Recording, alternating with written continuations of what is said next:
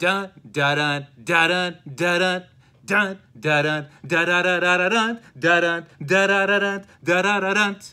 Welcome in, ladies and gentlemen, boys and girls, to the pilot episode, Season 1, Episode 1 of the Touchdown Black and Gold vlog.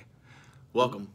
We are coming to you live from the studio, aka my basement, and I am so happy and enthused to be here with you all. Thank you for joining us on this adventure.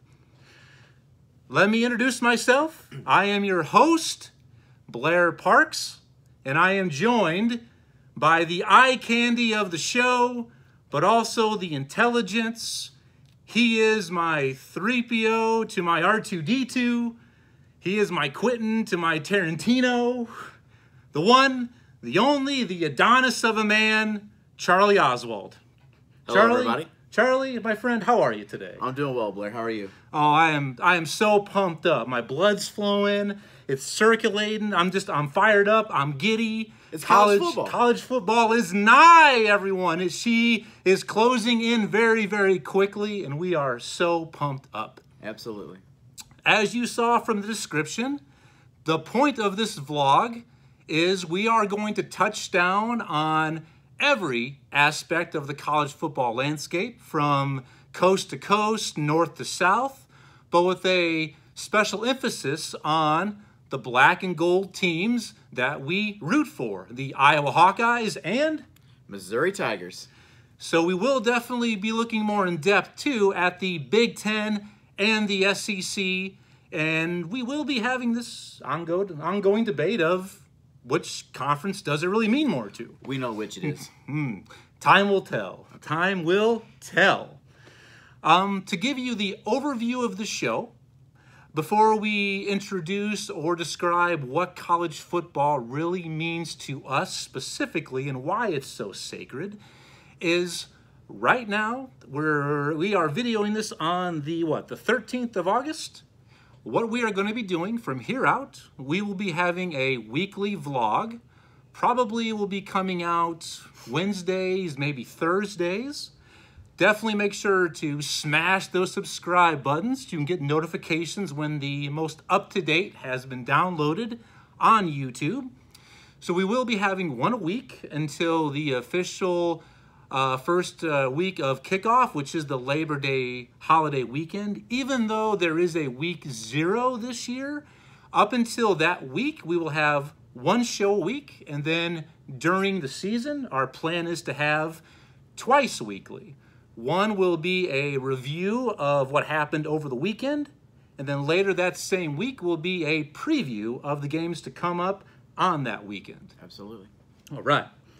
So at this time, I have already, let me introduce myself further. Or Charlie, would you like to go first? What does college football mean to you? This is not just my show. I should have some manners. I should have some manners. That's all right, brother. Charlie, tell the good folks at home. Some people might say to us, this is just a game. Why are you fanatics? Why are you fans? What does it mean to you? Tell the good people at home, what does college football mean to you? College football to me is, being married with 2 kids. It's my weekly escape. Work sucks. You're hectic. You're busy. You're going. When Saturdays come, you can turn on football. You can zone out and enjoy your day. And nothing can change that. Yep, absolutely. I mean, the sentiment is also there. I am also a family man with 2 children. It is a chance for us to escape the daily grind. And to tell you, we aren't professionals. We aren't looking to get filthy Johnny Manziel rich doing this. We are just 2 guys who want to share our passion with you and anybody who basically will listen. And since you are with us, we highly appreciate you listening as we share this passion with you. And also a chance for my boys to prove that they're superior over his boys. M-I-Z. Well, we will see. I mean, if memory serves, which we will talk about here in a little bit, there was supposed to be a bowl matchup. Here we go. But I'm not saying who. I'm not saying someone was waving the white flag, mind you. I'm not saying that, but maybe a little bit of sabotage. We'll get to that in a little bit. We didn't want to embarrass you. Anyway, now what college football means to me, and sorry if you're at home wondering, no, this is not my real hair.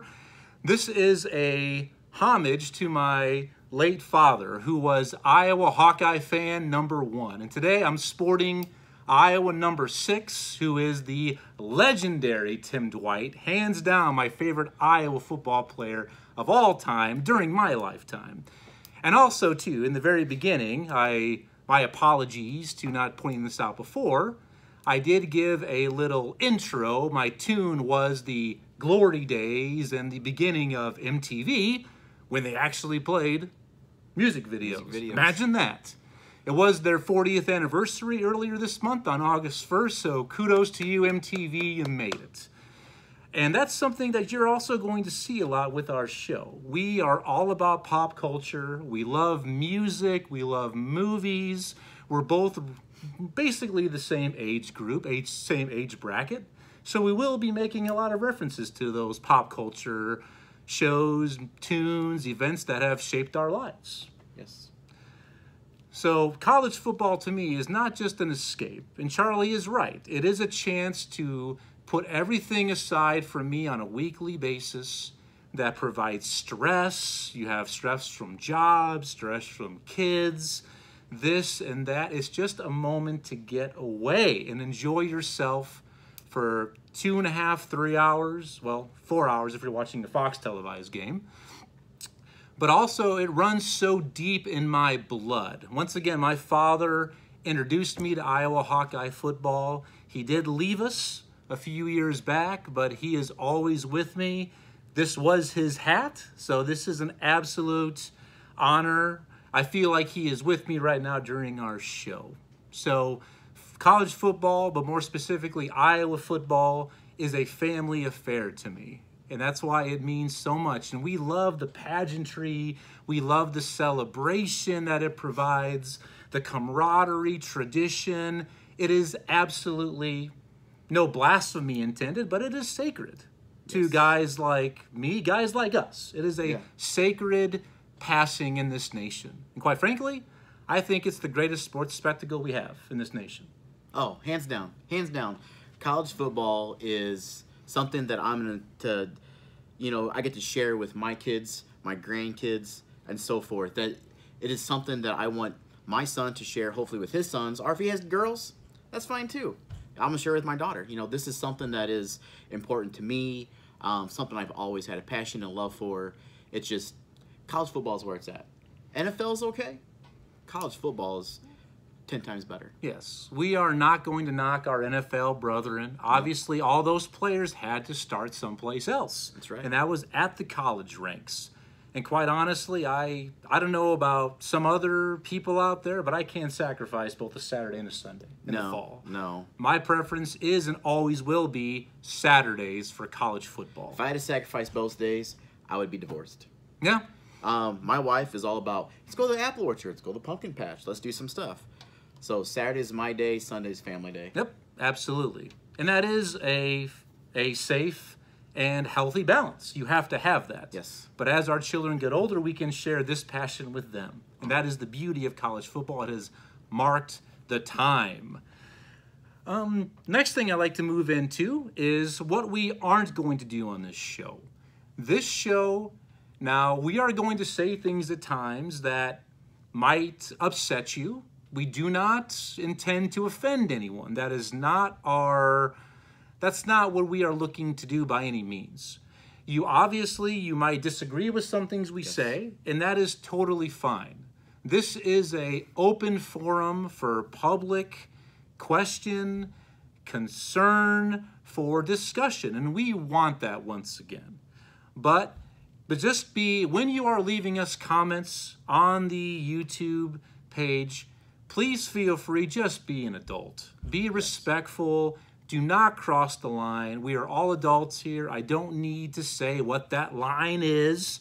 It is something that we all should know. So please be respectful. Let us know how we're doing.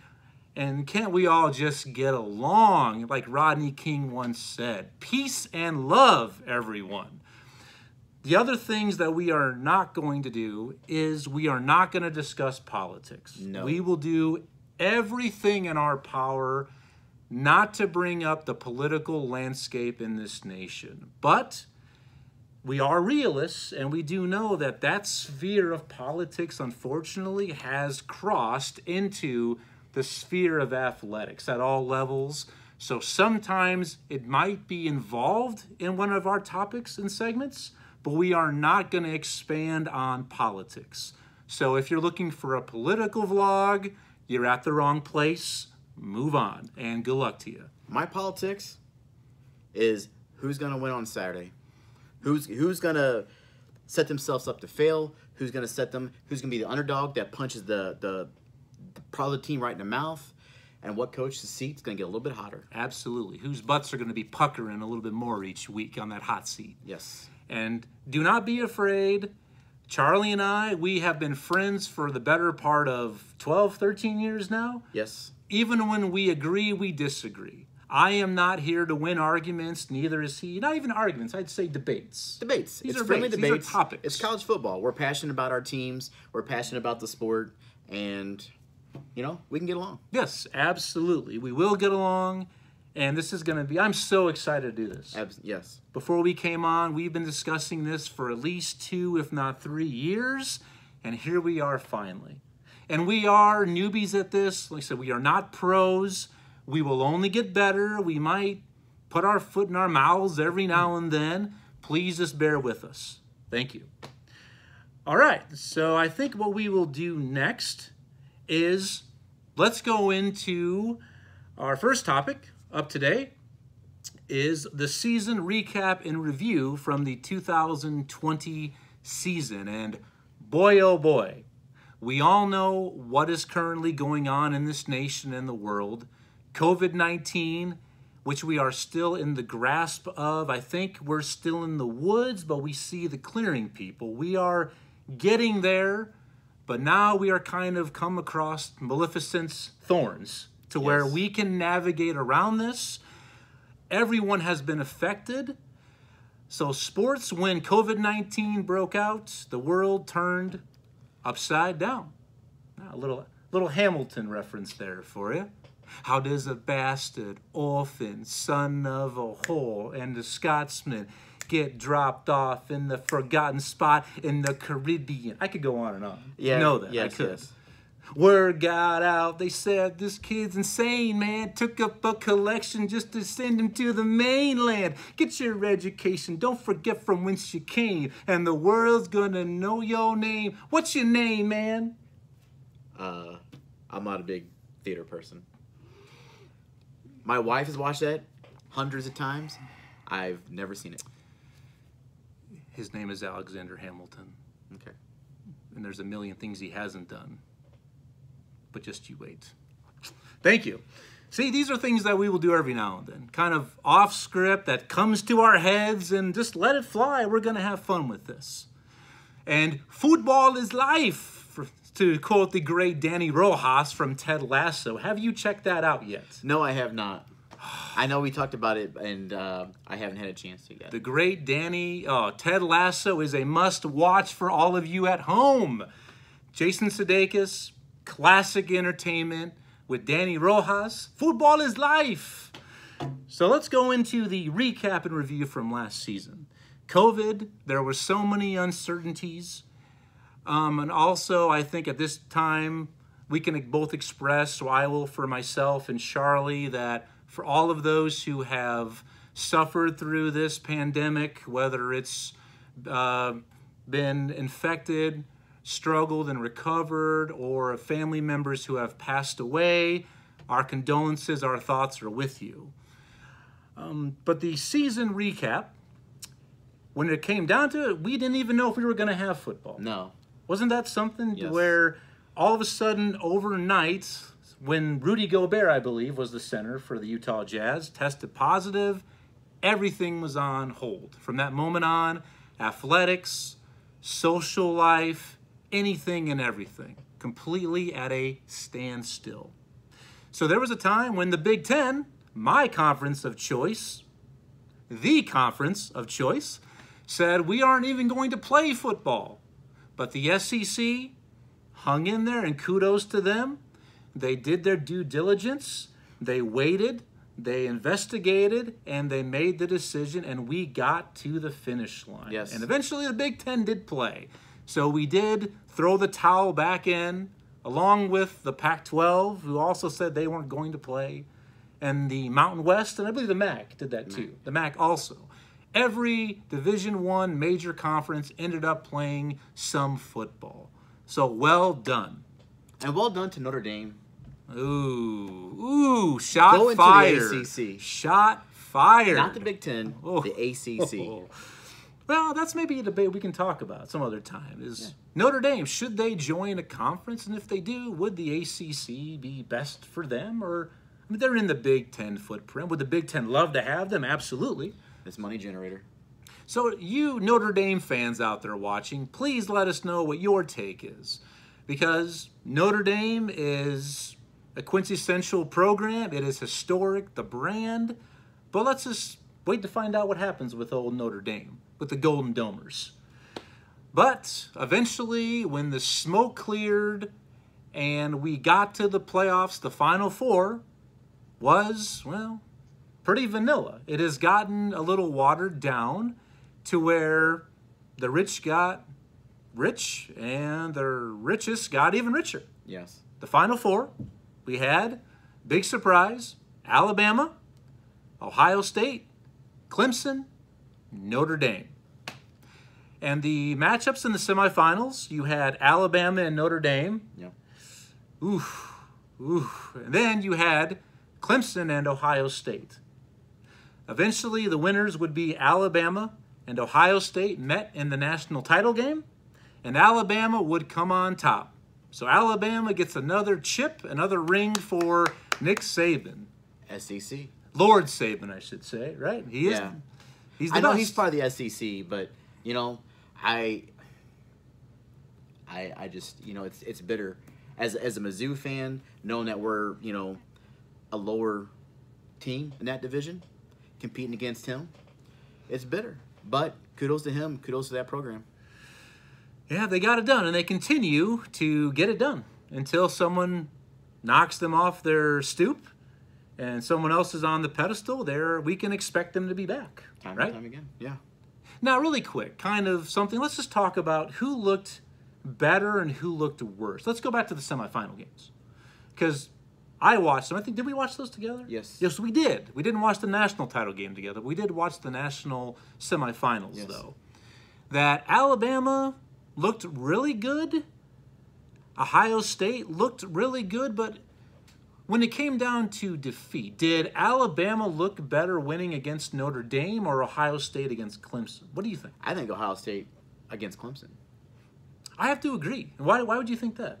What's your decision on that? What? You know, to me, if you watch the games, both games, Alabama, it just looked like they were just going through the motions.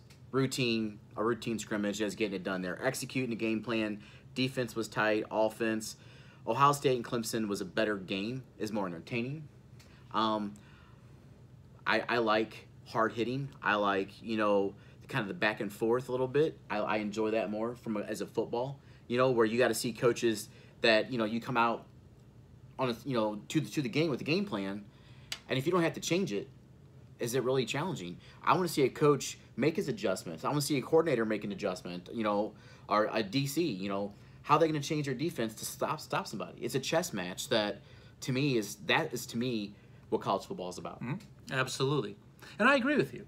Alabama did what Alabama does against Notre Dame, executed, took it to them. Notre Dame definitely had a game plan to try to control the game a little bit, primarily ball control. Let's bruise them. Let's run it down. Because Notre Dame didn't really have a lot of what you would call standouts, wide receivers Right. or tight ends like Notre Dame usually does. But no, Notre Dame was just a little bit outmatched and outnumbered and outgunned. Well, I think it's also, if you look Another at Hamilton reference, by the way. the overall talent level, there was a greater divide between those two as opposed to Ohio State and Clemson.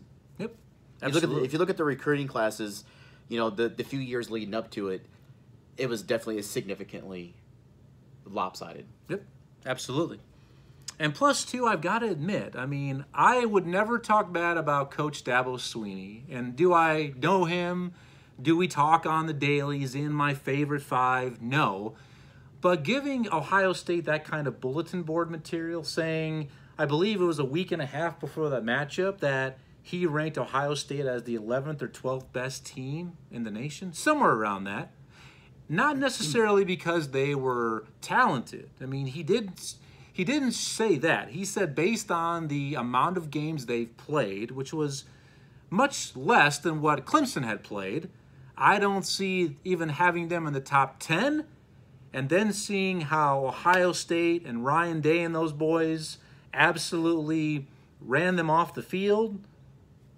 I got to admit, I think they looked much better in winning too. There's no doubt about it. I think so. But Alabama, national title game, just too much.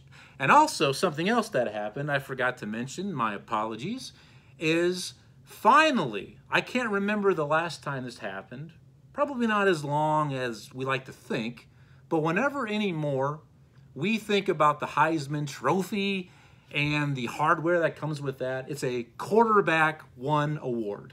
I can't remember the last time went. Yeah, it's been a long time. It's been a while. It's been a very long time. It's actually a really good trivia question. If somebody wants to comment and let us know, when's the last player who won the trophy that was not a QB, let us know. I think I actually might know. Woodson from Michigan? He might be the last one that I can remember who won the Heisman Trophy. Without who wasn't looking a it up QB. year for year, I mean, yeah. Charles Woodson, right? I think that's the last one that I can remember. No, there's got to be more since. But please let us know. But Devonta Smith, the wide receiver, kind of the all-purpose player for Alabama, got it done, took home the hardware. Good for him. Congratulations. I think he is going to be an absolute stud in the NFL if given the right system to play in and players around him. So that was refreshing. Yes. Anymore, the playoffs, we're getting down to where it seems to be the same 3 or 4 teams, but to see a wide receiver win the Heisman was very refreshing. And it was, absolutely. Yes. So congratulations.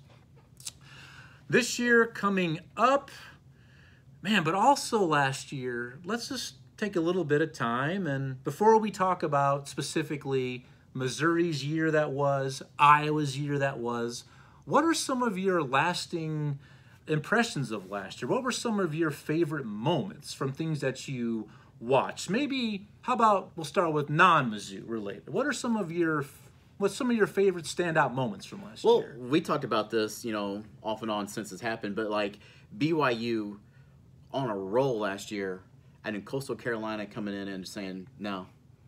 Who? You? BYU. And I admit, I always seem to root for the Cougars. I just do. It's so hard for them to compete, but they were rolling undefeated, and they end up going to Coastal Carolina, the Chanticleers, and an epic game that came down to it. It fit the bill, and what a great experience for the so-called non-Power 5 to have that sort of a showcase. Oh, absolutely. Game day was there. I believe it was supposed to be Liberty and Coastal Carolina. Yes. Liberty had COVID issues, and BYU looking to get that signature win because they were maybe even ranked in the top 10, very highly ranked. I would say Coastal at the time was like 10 or 11. Yes, so this is a top 15 at the worst matchup to where each team wanted, we need to get a signature building win if we're going to try to make the New Year's 6, if not the playoffs. And this was put together within 3 or 4 days. I remember hearing the stories. And maybe it was like a Monday or a Tuesday, and they said, because BYU was like, we want to play, we'll play anybody. Anybody, anywhere. BYU told their truck drivers, load up the trucks, get the equipment, and just start heading eastbound. And basically, by the time we get to, I think, Nebraska, we'll let you know where to go or to come back. That's how quickly that came together. And what an epic game it was. It was hands down, to me, the best game last year to watch. I mean, I have so many good memories of big Iowa victories like Charlie does for Missouri, but just to see that caliber of football for that level, it was just back and forth. Oh, you can't tell me they can't do that moving forward. Oh, yeah, they can't do that. You know, if I was a fan of one of those programs as a diehard, I'd be like, I want that on my schedule every year, back and forth. Make that a new rivalry. Absolutely. Absolutely. Or just in general. I mean, let's say if Mizzou's having a great year, let's say they're undefeated, and you say, you know what, we purposely have left week 11 or 12, maybe we have an open spot. You can't tell me to climb the polls. Let's call somebody and make it happen. Let's get together and put together a high-class, high-stakes game. There's no reason why that can't happen all the time. I don't see why it can't. I don't see why it can't. But if you did that for across the board, everybody would be scrounged at the last minute to try to put something together. And if you couldn't, then you got another week in there. That's just a wasted game. You could be left out, too. Yes. Man, I feel like, whoo, whoo, what is that? That puppet, Peanut?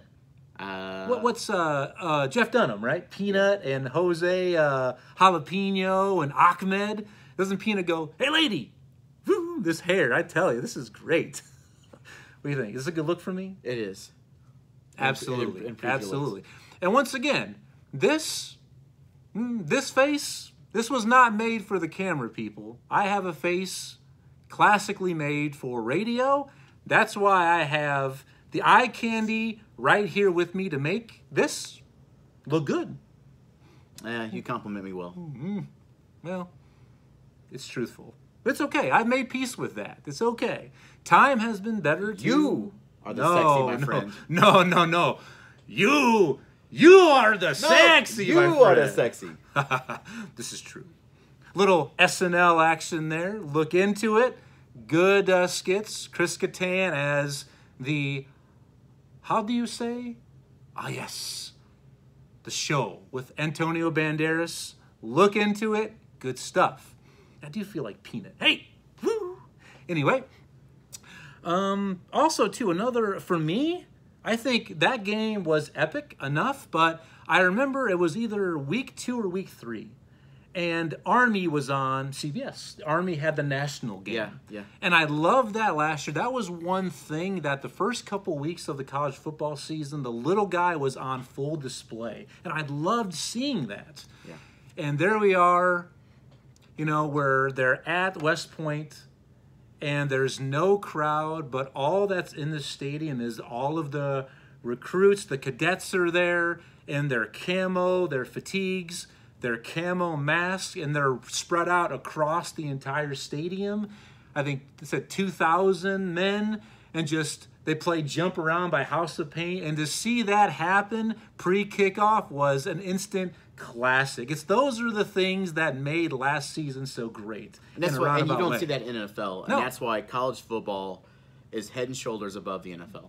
And we always talk about going to games where there's big rivalries involved. Yeah. At some point, we've got to get out to Annapolis or Philadelphia, West Point to watch Army-Navy. We have got to do that at some point. Absolutely. Those are our boys. Thank you for all you do. It's hard not to root for those academy schools, for everything they do for us. They protect us. Those are our boys, people. If you can't get behind Army, Navy, Air Force, then I don't know what to say. I just don't. Those are our boys. But let's move on now, more specifically. Let's move on to how it went with our specific teams of choice. So, being the gentleman that I am, Charlie, why don't you tell us kind of what last year defined, or what were some lasting impressions, good, bad, ugly, wah, wah, wah, wah, wah, wah, of Mizzou football. To me, with a new coach, new system, you never know what to expect. You lost people to the draft, aging out, graduating and stuff. So, not knowing a lot about Drinkwitz. I love the guy now. I think he's got high energy. He's doing it right. Up until that point, 1 year head coaching at App State, it's like, what are we getting? Barry Odom, defensive-minded guy, maybe not quite the head coach that we thought he was going to be. whatever. But he's still, he's a true son. I remember watching Barry, going in the stands and watching him play linebacker back in the day, and he's a great guy, stand-up guy. Then you had a new system in place, so then you see the offense starting to click. But the one thing that kind of scared me was when I watched the Tennessee game, and Tennessee controlled the line of scrimmage and just did whatever they wanted.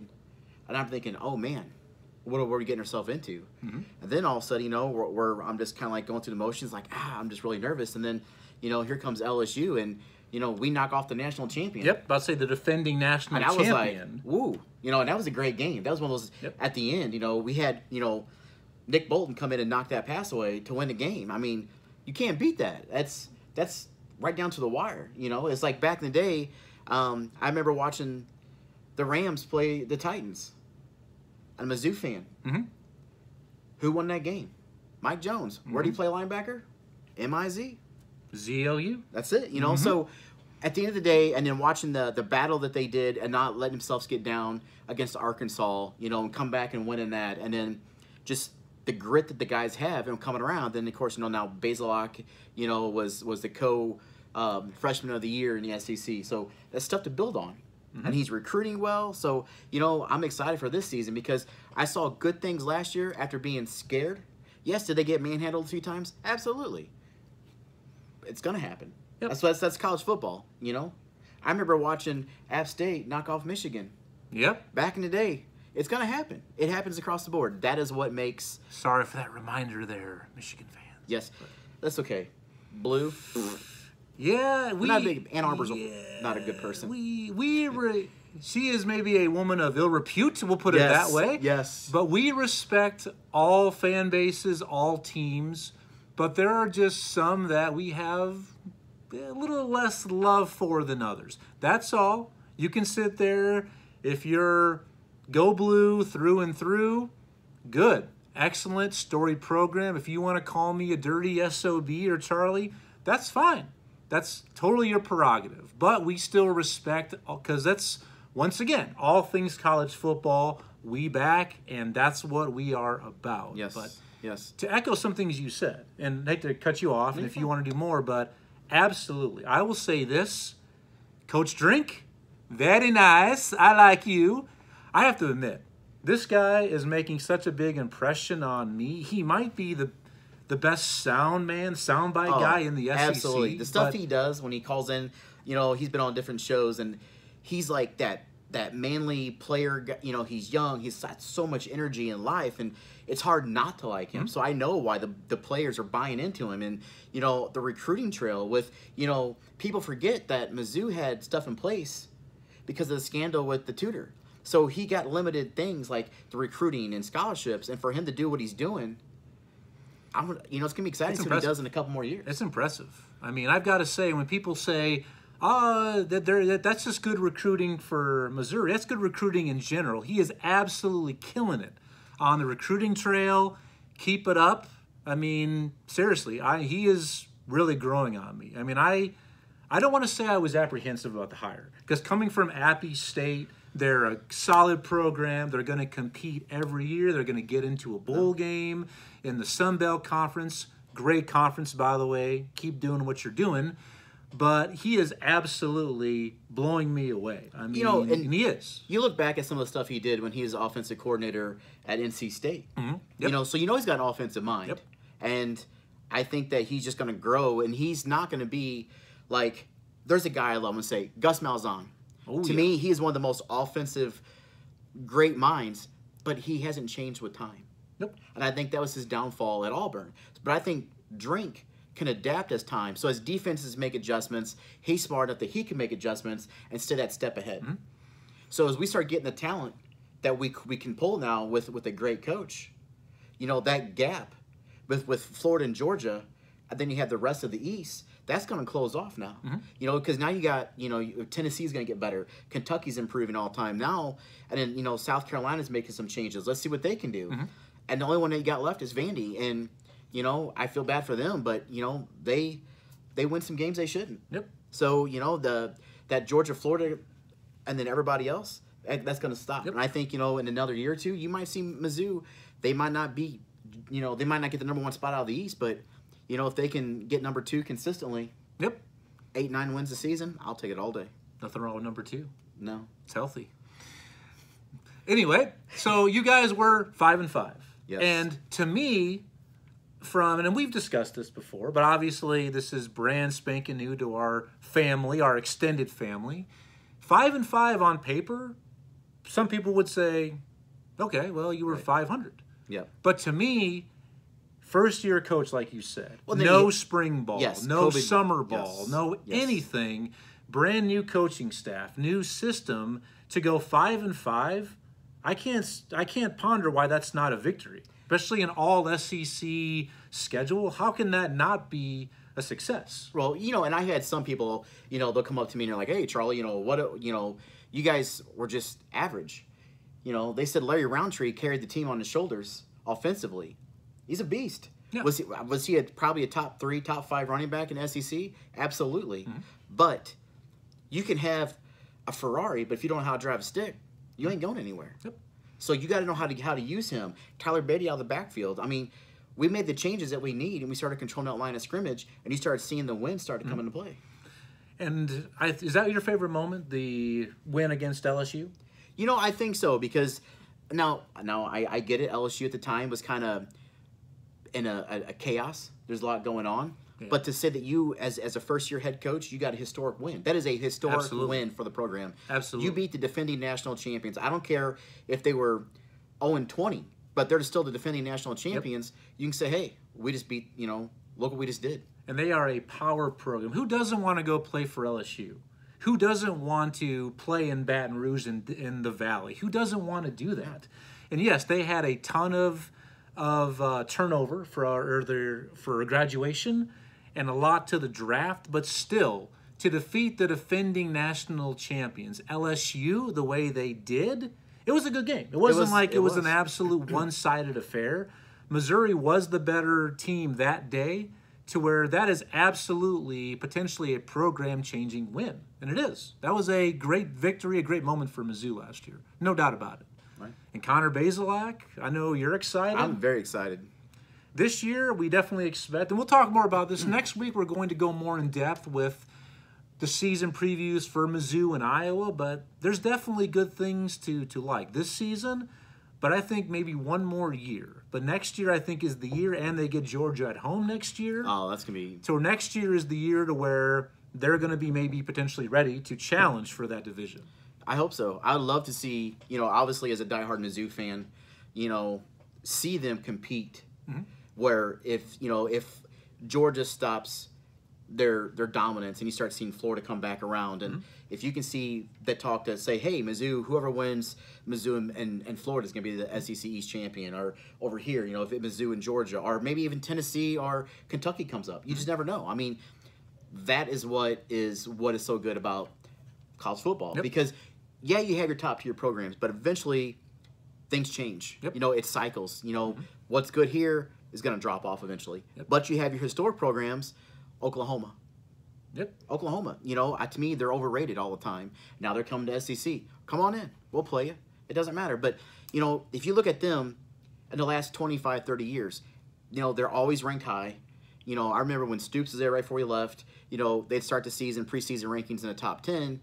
3 games into the season, they're 18, 19. They even drop down to the 20s or even drop out top 25. Mm-hmm. But then they pick right back up. So, you know, I don't want Mizzou to be an overrated team. I want them to be a solid team that they're going to win some, they're going to lose some. Mm-hmm. They're going to lose games they shouldn't because of turnovers, mistakes, something. But there's also going to be those big wins. Like, you know, I remember, you go back 3-4 years ago, we go down to Florida, and I think we had maybe, when Matty Mock was there, like it's second to last year, we had like less than 200 yards of offense and won huge because our defense just carried us. Yep. Those games are amazing. Yep. And then the amazing game was Arkansas. I got to admit, because I was down here on the couch with the projector screen, with my wife, with Patty. We're watching the game. Arkansas just scored, and then they had that batted 2-point conversion. Mm-hmm. But with like a minute 30, minute 40 to go, the way that was going, I told my wife, I said, there's nothing to worry about. And you texted me. Defense has been optional today. This is too much. They left them too much time to win, and they did. Absolutely. What a game. That was a big victory. Because you even text me like, oh, it doesn't look good for your boys. Yep. But then I said, well, they left them too much time, and they did. Yeah. Well, then you got that big-footed kicker, too. Yes, that's true. But yes, so Coach Drink, keep it up. And if you ever want to join the show, we would be more than honored and blessed to have you or any one of your assistant coaches, players, join us for an interview.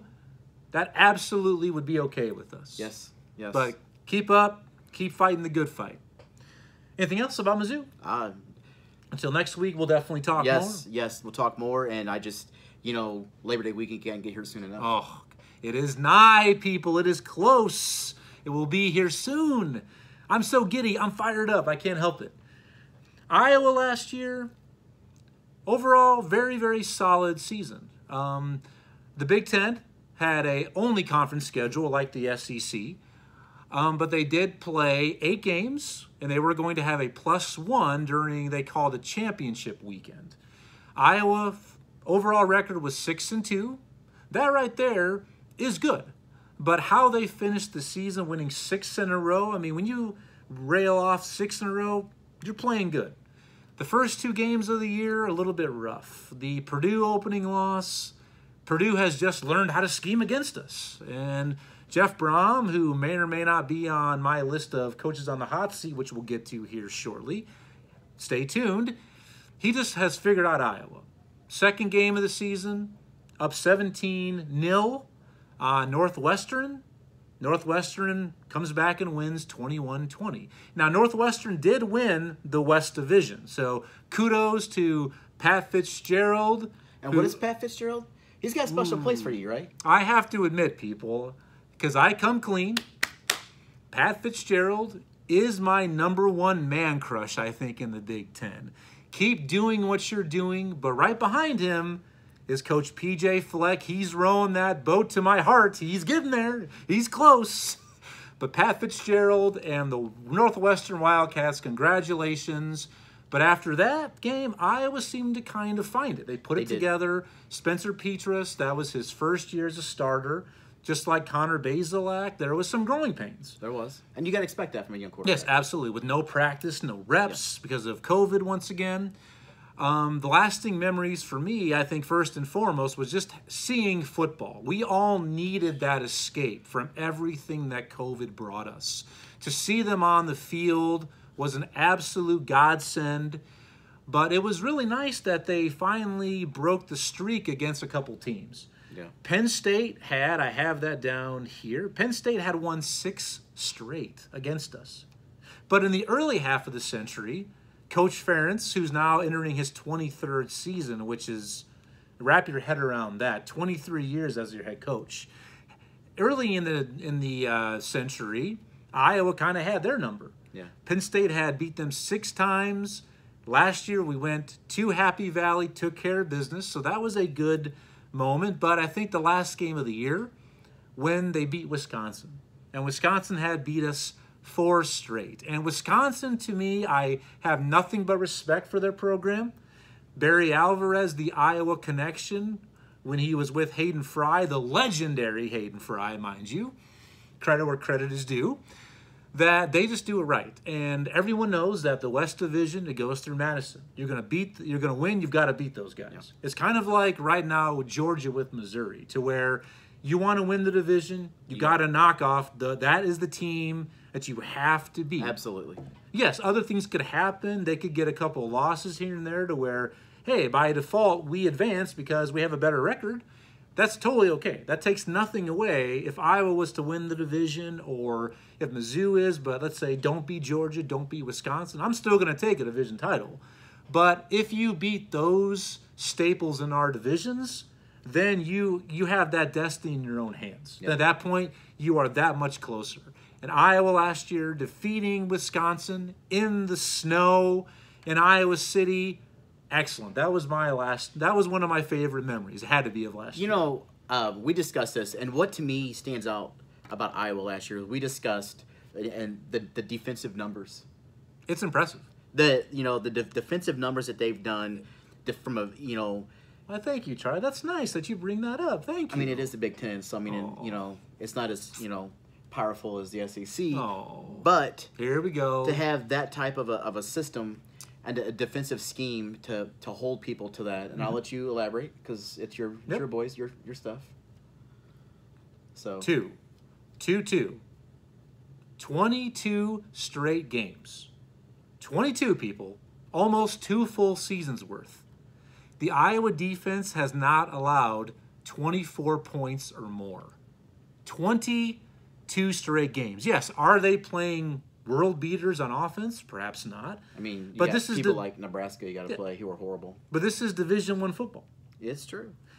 To do that, and that includes bowl games. That includes Wisconsin, several matchups with them. Yes, they haven't played Ohio State in that span. They've played Penn State. I said Wisconsin multiple times. Purdue, who Jeff Brom is an offensive genius, but they've always come out on the losing streak of those. And and something I'm going to kind of butt in here a little bit. It's going to be interesting to see when Iowa State and them meet up, because what Matt Campbell's doing at Iowa State with that in-state rivalry, it's going to be interesting this year to see if that number stays intact. Yeah. It is really, it's something to me how overlooked the Iowa defense, how solid and just sound they are every year. To do that, that's also the Holiday Bowl against USC. And USC is still legitimate for wide receivers, running backs, and to hold them. And they absolutely embarrassed the Trojans a couple of years ago in the Holiday Bowl. So Iowa has that streak going, but Charlie kind of brought it up.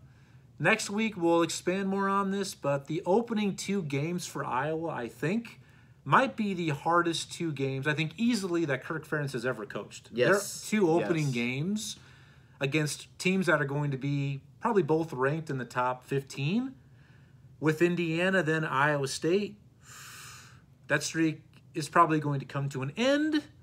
We'll have to wait and see. Tune in next week, and I'll tell you what I think about the streak and how those first 2 games are going to go. And, Indiana, I have to root for them. The underdog for so long, so many years. The doormat. To do what they've done, props to them. And Coach Allen, what a great job he's doing there. Yes. He's still, he reminds me of, your high school gym coach. Yeah. He just kind of laid back. Yeah, it's great. I love what he's doing there, Coach Allen at IU. No longer a basketball school. We'll have to wait and see. But 6-2, they did not play on Champions Weekend. Michigan had some COVID issues. I'm going to say yes, we have to believe it. They also did not play Ohio State, but Michigan's season, I think they were perhaps ready to get it over with, which I think a lot of teams were with how it played out. Yeah. So more than likely, Iowa, that was going to be hosted in Iowa City. It was going to be like a 5:30 kickoff. Cold as can be. Who wants to play that game? They probably would have run off 7 wins in a row, being highly ranked. They could have even been in the running for maybe a potential New Year's 6 if it would have played out. They ended up number 15 or 16. But it could have been 7 in a row. They were, and the bowl games came out, the invites. We were so excited. We were pumped up. We talked about it the whole... As soon as... When Big Ten started playing again, and then you guys started winning, you and I talked about it. Hey, we're going to play each other. We could just feel it. We're like, this is going to be amazing. If it's somewhere close to where we live, we were gonna go. With mask up, whatever we got to do, however it could be, we were going to go. Yep. And it just... And we said that for years. Yes. The next time that Iowa and Mizzou meet up in a bowl game, it's going to happen with the contractual agreements that the Big Ten and SEC have. It's going to happen at some point, sooner than later. I would love to see that a yearly rivalry. Yes, you could have like your North rivalry with Iowa and your Southern rivalry with Arkansas. Yeah, but that's the Arkansas would be your conference game though, so that's okay. It's not like it's still that's their whole absolutely conference rivalry that they've got going. And if you could make Iowa your non-conference rival. Because Mizzou had, with Kansas, the longest rivalry in college football, and then that ended. Which, if we played them now, we get nothing out of it. It'd be like playing a high school team. Yep. No offense to the KU fans, but as a Mizzou fan, KU is just it's like Nebraska. And we would let the best black and gold win. We know who that would be. But they were picked they got invites to play in the Music City Bowl in Nashville. I have family that live in the great city of Nashville. They play in, I believe it's Nissan Stadium, perhaps, I think it's called, where the Titans play. We were so excited, pumped up, but then it all kind of went to hell in a handbag. And let's rewind it here a little bit. And feel free. This is, I am not trying to obviously get under your skin or half of our viewers, because half of the viewers are here for Mizzou. That's that side of things. But, and Coach Drink is doing everything right, and this is something I should have said a little bit ago, but it's a good lead into where I'm going about the bowl matchup. Yeah. That throughout the year, he never got outcoached, ever. He did, when you see the adjustments he makes, and you said that too, he never was a step behind. He never got outcoached on the field. Sometimes better talent, more of it, wins. And that's really the victory, their losses, were all legitimate losses. Yeah.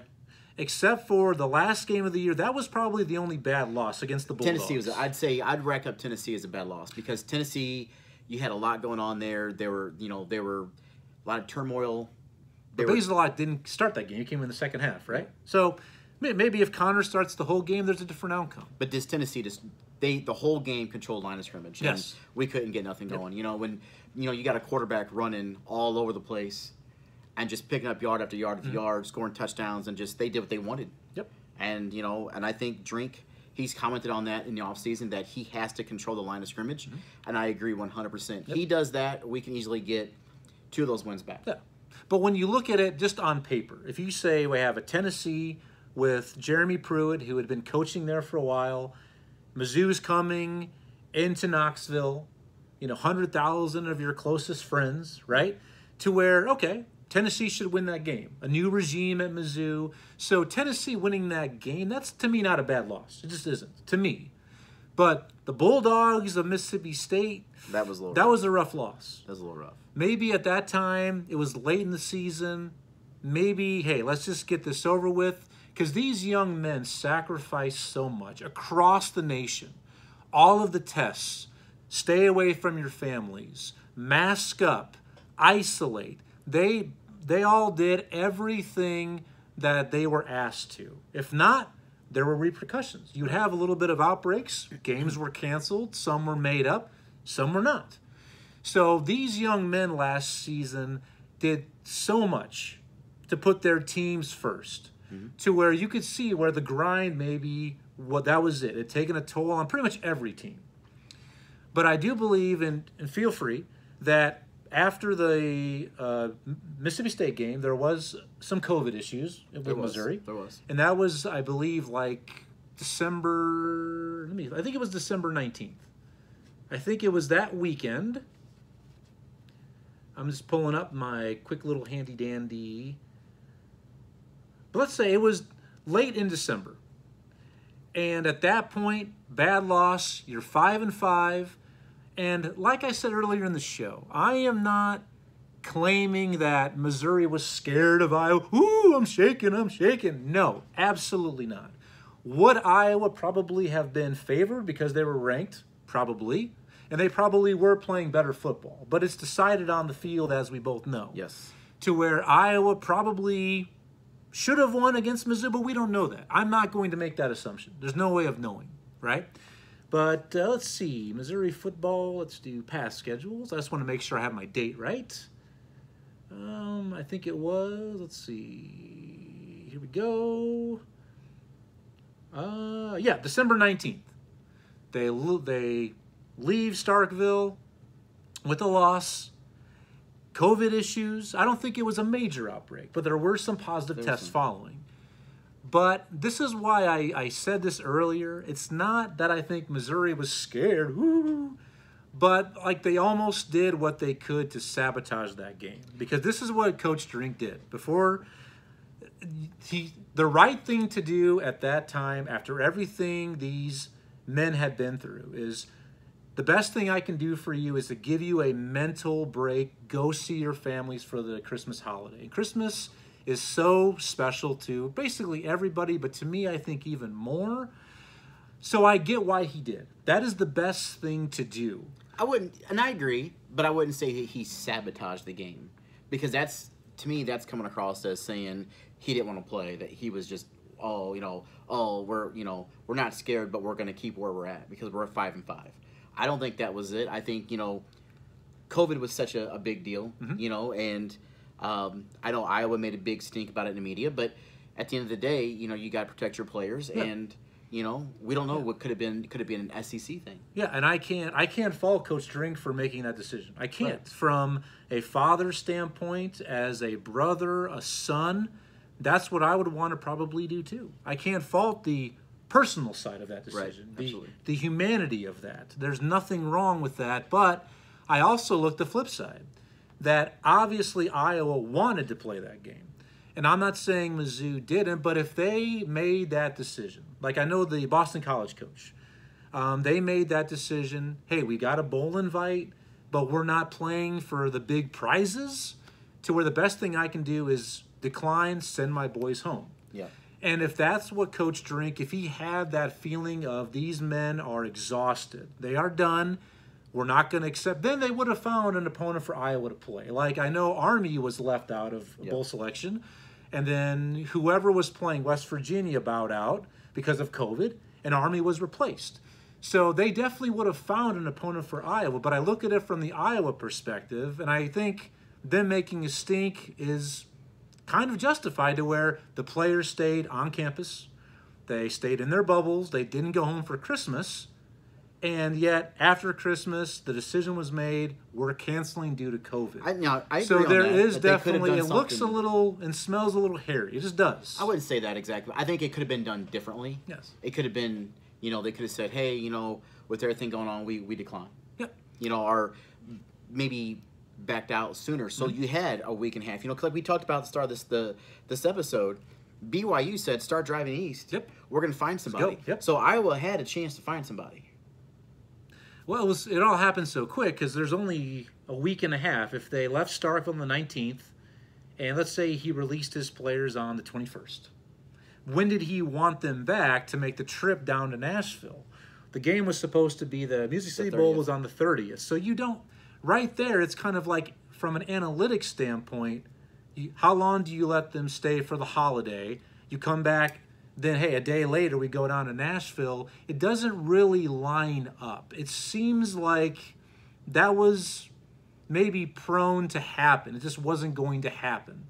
If you say go home for, let's say, 3 or 4 days, 5 days, come back for a day, then we leave, and you don't really have any prep time. You don't have any walkthroughs. It just seemed a little peculiar to me. That's all I'm going to say. And I'm sorry.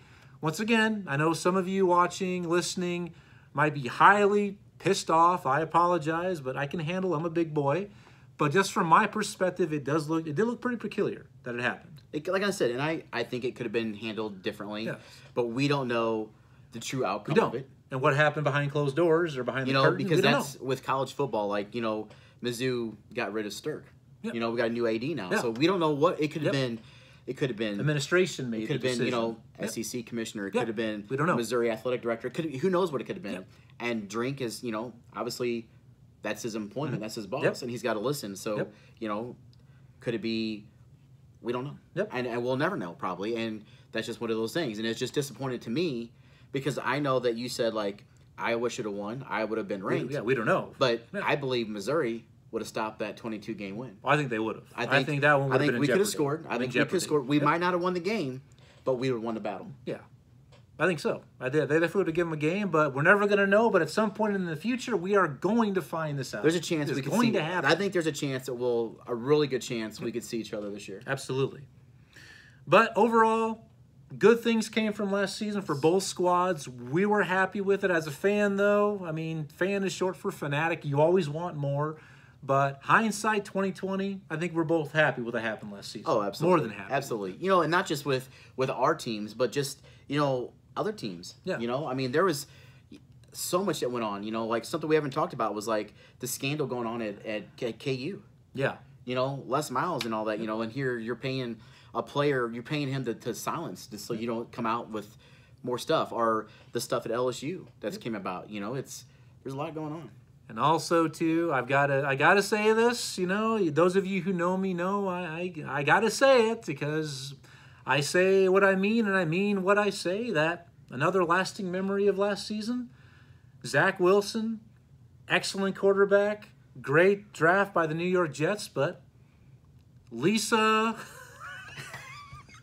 Wilson, you will be missed. Don't forget about us. That's all I'm going to say about that. So she'll be missed too. Absolutely. But good luck to you and the son in the NFL. We'll definitely be watching. Next thing we're going to move on to, we'll kind of keep it going. Let's move into we'll do the coaching carousel. We had some, as there always is, major movement.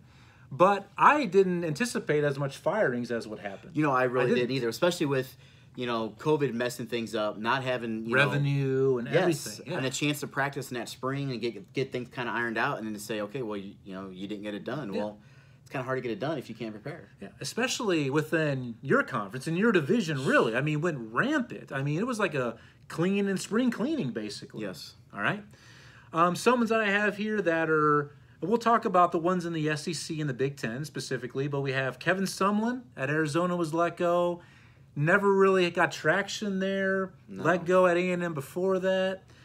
We also have, you kind of brought it up, Les Miles at Kansas, where it's Kansas. It is a tough place to win.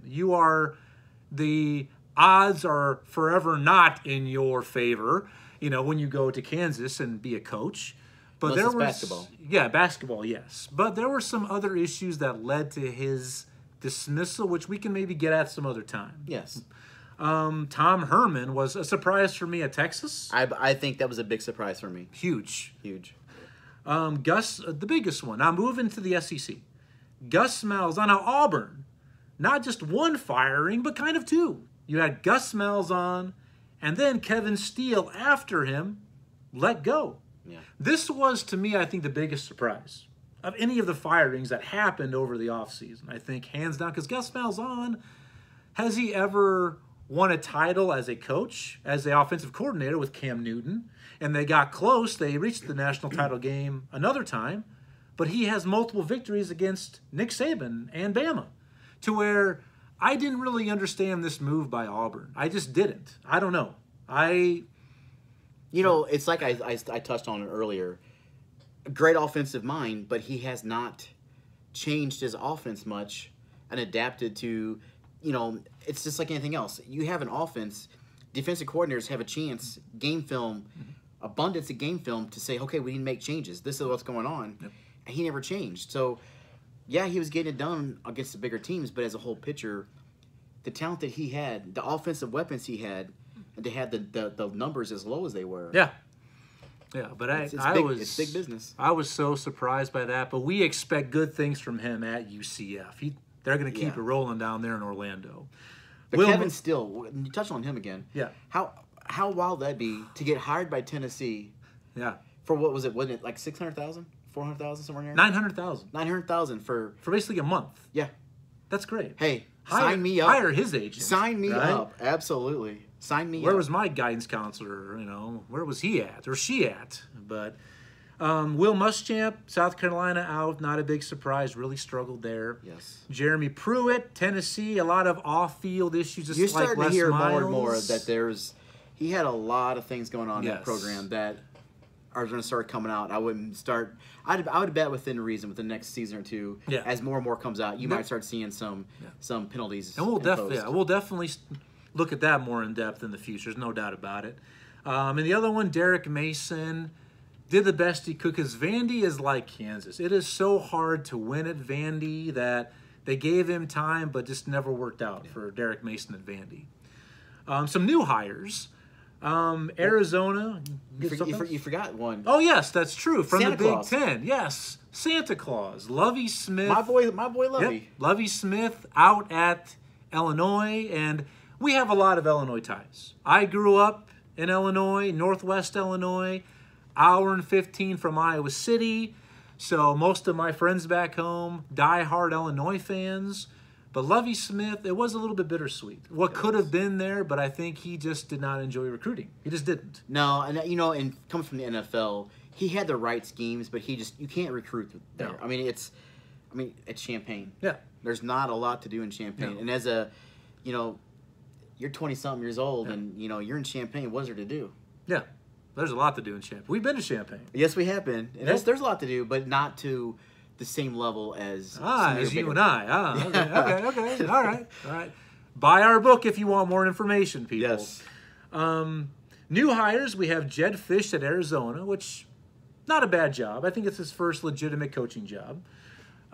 We have Lance Leipold at Kansas. I like this hire. Lance Leipold at Buffalo was winning consistently, and maybe that's the best Kansas could get. But I think Lance Leipold, give him a chance. And you say it's the best they can get. Give him a chance. I think the dude, he could go to any Power 5 school, and I think he can get it done. Lance Leipold? Oh, I mean, think about what he's done. at Buffalo, yeah. Look at his resume. It's Buffalo. But also before that, he won national titles at Whitewater, Wisconsin. Yeah, that next lower division. Now they're multiples. smaller stuff. They're smaller schools. But coaching's coaching. Good coaching is good you know, coaching. it's if you can scheme well and you get your X and O's right, Yep. and you can recruit, and if you can sell Buffalo, you can sell Kansas. Yep. Hear him wax poetic, people. That is why he is here. So I like the Lance Leipold hire. I do. Steve Sarkisian at Texas. I'm not crazy. He basically to me is like Tom Herman 2.0. I mean, when he was the head coach at Washington and USC, kind of marginal success, just right above 500. And yes, he was at the helm of the vaunted Alabama offense last year, which might have been the best that we've ever seen. But you and I would have maybe good success calling X's and O's there. We've discussed this time and time again. You can be a great coordinator, Yep. phenomenal coordinator, but you can be average at best Yes. as a head coach. Yep. You can't put it all together and run the whole program if you're focused on one thing. Yeah. So, you know, I agree. Tom Herman 2.0. Yeah, I think he'll bring it up a little bit, but I think it's going to plateau quick. Yep, absolutely. And I But don't know. I'm going a to little the concerned. SEC, Yep. that might change some things too. I'm that's a little that's gonna concerned. help. That's I'm gonna help. concerned about that hire, UT fans, but we'll see how it plays out. Brian Harsin is the new head coach at Auburn, comes from Boise State. I don't know much about him. I know he appears to be a good coach. He has a good record, but can he thrive there in the South? He doesn't have a lot of ties to SEC country in the footprint. Time will tell. You know, in Mizzou, he was in a talk before Drink got hired. He was. You know, people forget about Yeah. that too. So I mean, Nice. he's got some ability. Yeah. We'll see how that plays out. Shane Beamer's at South Carolina. Frank Beamer's son, playing some Beamer ball there in South Not the same. Carolina. It's not Frank. We'll see. Josh Heupel at Tennessee, somebody you have some familiar, and all you Mizzou fans I tell you, out you know, there. when he was the offensive coordinator for us, he had one hell of an offense, but he had a quarterback that fit that scheme very well. Yep. You had a strong arm quarterback that Drew Lock, I think you're great, and I hope you have a lot of success, and I hope you beat out Terry Bridgewater, and you are the starting quarterback. You're getting a lot of flack. I heard recently on ESPN that they compared him to Jay Cutler with less talent. Woo! That one kind of hurts from a Zoo fan watching Drew Lock. That one kind of Ric hurts. Flair style. Woo! That does kind of hurt. That's a low bad. blow. That is a low very blow. bad comparison. That is a direct hit battleship. It's sunk. That is woo. But yeah, we'll see how Josh Heupel can do there at Tennessee. Like I said, we definitely need to have an episode just on Tennessee. We really could. Clark Lee comes to Vandy, the Notre Dame defensive coordinator. We'll see how it goes there. But here's my take. Defensive coordinators don't make the best head coaches. Now, my favorite hire, and maybe I'm not being a Big Ten homer, but I think you'll agree with me. Brett Bielema at Illinois, he spent some time in the NFL, but look at the success he's had in Big Ten country. 3 Rose Bowls with Wisconsin. Yes. He has roots to the area. He knows how to win. I mean, the guy is a proven winner. And he knows how to play in the Big Ten. Yes. I mean, his pedigree is ball control, solid defense, superb special teams, and that's really what the Wisconsin way is, which is kind of the Iowa way. And that's where Brett Bielema came from. When you are handpicked by Barry Alvarez to succeed him, the legend that Barry Alvarez was, I think this is an absolute... I can't even describe to you how happy I am. This is a great hire for Illinois. I think this is my favorite hire of the offseason. I think without a doubt. Yeah, it's going to be interesting, but I just, He's not Lovey. Yeah, I love my boy Lovey. He might be better. You're right. We'll see. Time will tell once again. And the Fighting Illini are pegged to win only 3 games this year. We'll talk more about that next week. Okay, let's move on. We're kind of getting near the wrap-up time here. So let's move on to coaches on the hot seat. Let's go ahead. I'm going to give some coaches, and I want you to give me what your take is on it. Let's do, how about, is their seat simmering? Is it, maybe it's boiling? Or is it in fuego? All right? Okay. All right. And whose butt cheeks are really puckering up a little bit more? Who's getting more nervous every week? Let's go ahead and start outside of the SEC and the Big Ten. How about Clay Helton at USC? You know, that one I think is just going to be, it's warm. Because, you know, his numbers aren't the best, but he seems to get it done. And I think that's going to keep him. Okay. I tend to agree. I think if they will give him at least one more season, they're showing some patience with him, but a lot of the fan base would like to maybe show him the door, but we'll see. We'll see what happens. Right. How about Justin Fuente at Virginia Tech? You know, I think that's kind of the same level. It's warm. They had some great games last year, but they also had some bad games last year. I think that he's got to get 7 wins this year to make it relevant. Otherwise, I think he might be gone. How about Chip Kelly at UCLA? You know, another great guy, offensive mind, just cannot get traction. I think he's pretty hot. I think he's flaky. I think he needs 8 or 9 wins this year, and I don't see it happening. I think this is his last year. The Pac-12 South, people, might be the most competitive division this year coming. Hands when down. You look at Hands down. 4 teams, UCLA has a ton return. That's why this is make or break. I think it's absolutely in fuego for Chip Kelly. UCLA brings back a ton. So does USC. Arizona State, which has a little bit of turmoil themselves. We'll get to that here in a little bit. Brings back also a ton. And also, you've got Utah. I mean, this is going to be a competitive division. I'm telling you. And I think it's in fuego. I think he has to win. It's win or go home. Let's see. How about Herm Edwards at Arizona State? Now, I'm not saying this because of the perspective of wins and losses. Up until maybe a month or 2 ago, this name was not out there being on the hot seat. Not at all. But there has been a ton of off-the-field issues, which is still going on. So we don't have all the information. But there is definitely a black cloud over Arizona State right now. So I think Herm Edwards is in fuego. And you know what bothers me about that is I love Herm Edwards. Yeah, he's a great guy. You know, when it comes to football, he's historic. Yep. But at the same time, you're the head coach. You gotta run the show. And if you got assistants that aren't doing stuff by the book, it's you that's got to go. Yep. Unfortunately, and I hate to say that, but I would love to see him because what he's done out there is positive. Yep. And I love what James Tiberius Kirk said, the captain. I am the captain of a ship, so I am responsible for my shipmates and the people underneath me. Absolutely. So when these coaches claim, and there might be some factuality to it, that I didn't know this was happening with this coach or that coach or within the organization, the program, ultimately you're the one who is going to be front and center to answer for it because you are responsible for the conduct of the people underneath you. That's it. You are. That is it. And that's just life in general, you know. How about Jim Harbaugh, who, now remember, he took a haircut. Woo! Again, woo! Cut in half his salary at Michigan. And this is a tough one. What do you think about Jim Harbaugh? Well, for one, he's a Michigan guy, so he doesn't rate very high. Slightly higher than Scott Frost because it's not Nebraska. Oh, people! But at the same time, he really is a great guy once you get to know him. Trust me, he is. Well, here's my thing. It's Jim Harbaugh. Mm-hmm.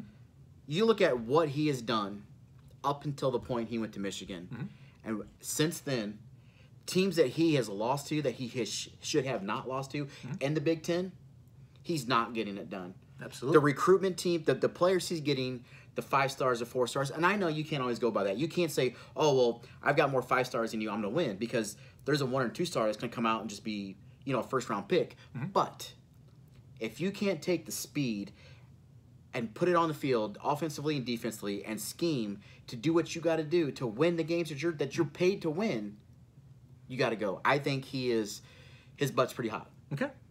I will answer this question next week when we have our bold predictions. How about Scott Frost? Oh. Nebraska. Nebraska? They are bad. Now remember, this man has a history with you Nebraska Go Big Red fans. It's nothing personal, but the battles on the gridiron, I hate to bring it up. I've been watching a ton of replays lately, the Big Ten the and the touchdown kick, the kick game with Scott Frost. The 5 down, the 5th putting down. some salt in that wound a little bit there. Scott Frost, another guy, he's a true son. They hired him to win. He had a great offense. You look at what he did at UCF. I just don't see him sticking around, because what he's got this year, he has got to make a push. And if he does not, he's gone. Got you. I mean, you look at what he's got returning. Oh, he should be. And they have not really much. The thing is, they have been absolutely poached with transfers. That's his thing. Why is everybody transferring?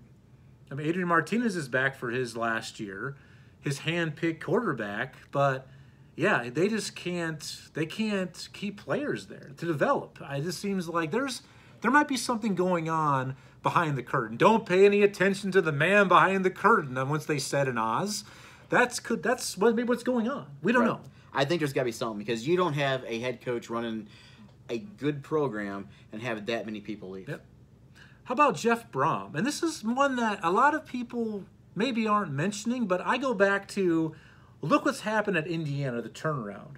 Coach Allen is getting paid significantly less than Jeff Brom. Because remember, after the first year, Jeff Brom was going to head back to Louisville. Yeah. Purdue paid him more. And there really hasn't been any success. They have good wins. I mean, they absolutely shocked the world and beat Ohio State with Urban Meyer. When Rondale Moore he ran rampant over them. But it really hasn't materialized there in West Lafayette. And, I think it's going to be kind of warm. And it can be hot, because, great coach. But I think he's a better offensive coordinator than he is a head coach. I remember several years ago when they played Mizzou. Now, Mizzou didn't put up the best numbers on defense, but they did what they wanted to do offensively to us, and their defense stepped up and shut us down. When he has the players that can run his system, it's scary, dangerous what could happen there, but he's sub 500. Overall record at Purdue, but every conference has got that. He's got the Iowa defense figured out, I'll tell you that, and he does. But the thing that you got to look at is every conference has 1 to 2 teams that are the bottom. Vandy and the SEC. I hate saying it. I like Vandy. Their baseball team is phenomenal. But you just Kansas. There's just certain schools in each division, each conference, that just can't get it done. Yep. They're the teams that maybe shouldn't be there. I mean, if I got recruited, if I had a chance to go to any Big Ten school and Vandy offered me, or not Vandy, Purdue offered me a scholarship, I wouldn't go. Nope. Unless you knew you were going to see maybe the field right away. Oh, if I was going to love the coaching staff and what their message was, if you bought in, maybe. But if you go Purdue, Ohio State, Michigan, Wisconsin, maybe in Iowa. Now, if Gary Barnett flew me, if he was head coach and flew me in a private jet, that might be a little bit different. Oh. Like back in the day? Oh, yeah, back in the day. Or if, Fitzy showed up at my house, I'd be at Northwestern. I'd say, let's go. Let's go do this. What if it was PJ and Fitz?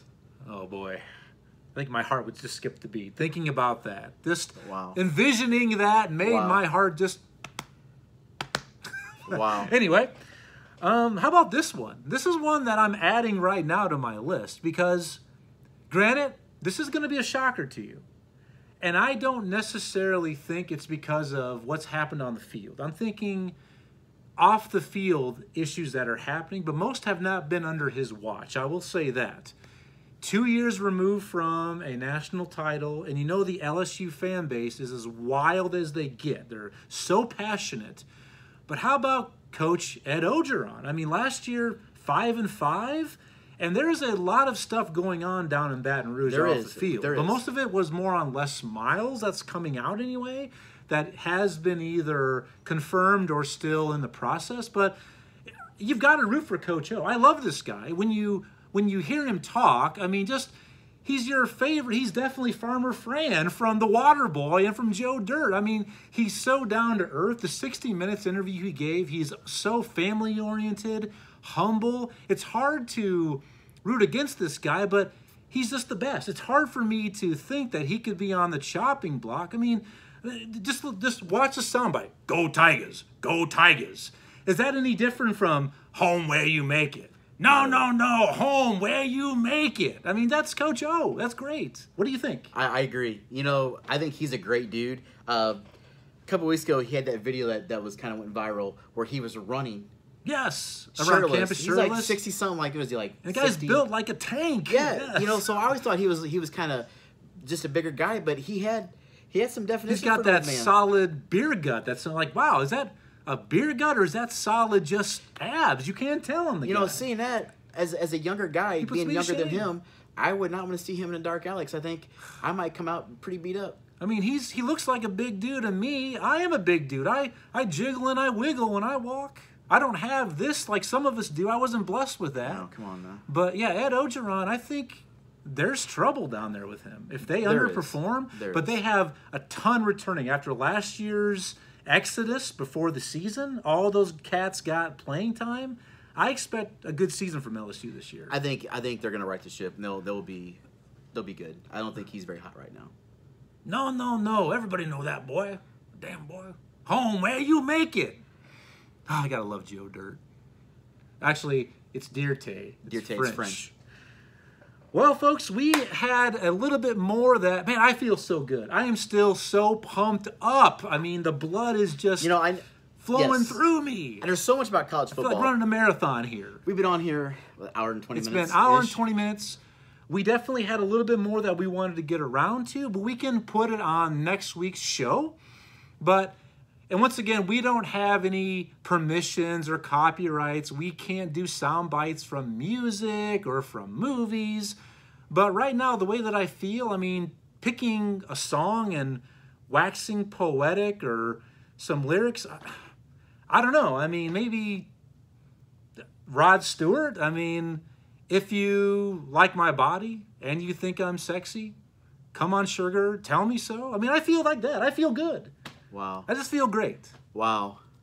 Now, is he Sir Rod Stewart? Has he been knighted? I'm not for sure. Because a lot of the I wanna say blokes, he might, for you English Sir- folks, the blokes who are kind of like in his, age range that have been performing, like Sir Elton John, Sir Paul McCartney. Is there Sir Well, Rod and Stewart? Yeah. Who is the actor, the old actor? Oh my gosh, I can't think of his name. I'm bad on that right now. I can't. I can picture his face. But there's so many people, celebrities, musicians, or actors.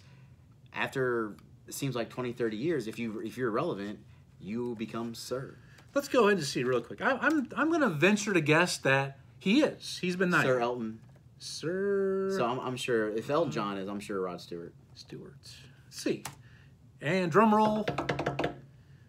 Yep, there he is getting knighted. So, Sir Rod Stewart, I'm sorry for my initial disrespectful comment.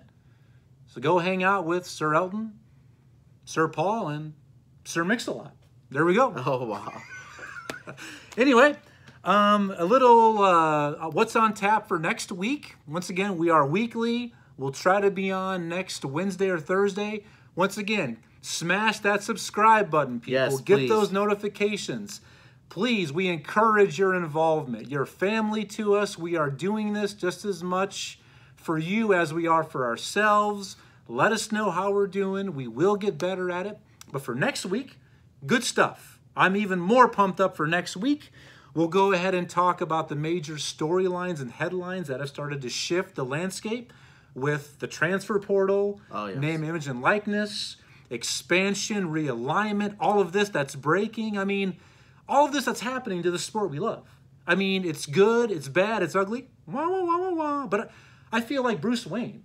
I feel like I just got out of a movie and I'm walking down the street with my parents enjoying my popcorn and Boom! What happened? I feel like my head's spinning. Like There's The been, Exorcist. there's been a lot going on. There has been a lot going Here on. comes and the pea soup from The Exorcist. That's what I feel like. Pea soup. Oh, I know. bad image. So we'll definitely do storylines and headlines, and we actually plan on doing that every week, but we're a little long-winded this week. Our apologies, but we're just so excited. Also, we're going to go ahead and do our bold predictions, which I think that's going to be one of our favorite episodes, I think. I think I'm going to love doing what I anticipate or think or want to have happen with this season, my bold predictions. Charlie's going to join me on those. We're also going to go ahead and kind of look more specifically at Mizzou and Iowa. We'll start to break down our brands a little bit more in depth. We're going to go through the schedules for both squads, give you what we project their record is going to be, and then we also will give you the ceiling and the floor where they could end up. And also, I do believe the first AP poll comes out next week. The coaches poll came out earlier this week on Monday. But so we're going to give you our reactions to the initial AP rankings, who's overrated, who's underrated, who should be rated, and we'll go from there. And then we're going to have the usual, here we go, top 5, never changes. Yeah. You know? Yeah, I mean, to kind of quote the great former coach Rick Neuheisel, when he says about the playoff, and I love this, that we've all seen this movie before, but yet we still buy a ticket knowing it's going to be one of 6 or 7 teams of the 4. At least 3 of those 6 or 7 are going to make it, and the 4th is a wild card, replaced by 1, 2, or 3. But we still buy a ticket because we love it. That's it. Because we absolutely are still so enthralled and passionate with this sport, we have to pay attention. But maybe the expansion of the playoff, which we'll talk about next week, is going to cure some of that. Those I think it's going to help. ills. I think Absolutely. it will help. I think it will help. As far as final thoughts, for me, thank you once again, everyone, for being with us. This has been an excellent adventure. Some Wild Stallions style, some Bill and Ted. I just want to say, give a shout out, a thank you to my wife for, backing me on this. I love you, my children, Eliana, Connor, love you terribly, and I'll talk to you next week. Charlie, anything you want to say, your departing thoughts? I just want to say thank you to everybody for watching us and giving us your time. We love this sport. We love this game. I just can't get enough of it. My kids are starting to fall into place. My wife thinks I'm a little crazy about it. She cannot quite understand it, but she's not a sports fan. So I forgive her for that, But she's great. She's a great woman. She is. She's great. She is, She is great. I can't thank her enough for letting me have my Saturdays to watch football and to get away, and my kids for putting up with it. I know it's tough to part ways with this good-looking face. I get it, but thank you, because he also then spends some time with me, and I love that. I'm a better man for it. I'm so excited that we're doing this together. I don't have somebody else sitting in this seat. This is great. I mean, this is like my brother right here, and this is excellent. But so next week, thanks for tuning in to the Touchdown Black and Gold vlog, and I will leave you with this: cool runnings. Do you remember what it means? I do not. Peace be the journey. See you next week. Bye, everybody. Take care. God bless.